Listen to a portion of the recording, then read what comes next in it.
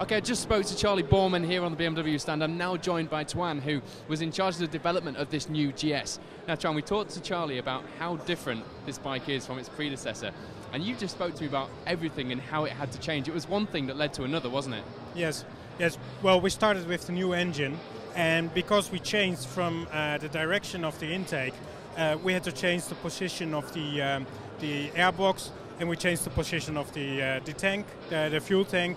So, and then one comes to another, and we had to change everything to get the bike together again. Now, how significant was the change from air-cooled to water-cooled for the GS?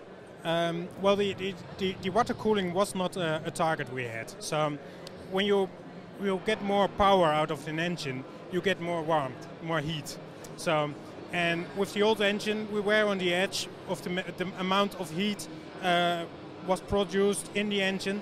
So it was not a question if we had to change to the water cooling. So the question was, what is the right time to change?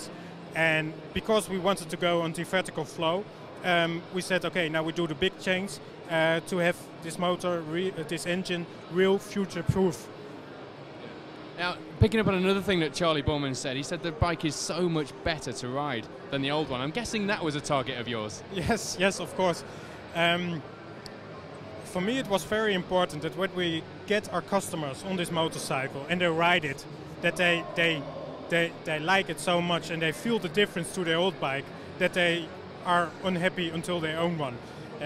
So, and the secret is that because the actual GS is such a good bike, there is not one big button you can push and it's a better bike. So we really had to do improvement in all the facts, all the details to get the bike together on a higher level.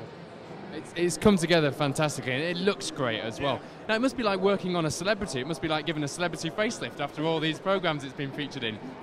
Yes, it is, and of course it was kind of a challenge to us. But at the time we had the first prototypes, and we got on the prototypes, and we found out that it worked what we were thinking about, and that the bike had the potential to be a better bike. So then we really had, we found out and we said, okay, we will manage this, and it was a real fun to do it. I can imagine. Well, I'm hearing only good things, so I'd say that's mission complete. Thank you for talking to us today. Thank you.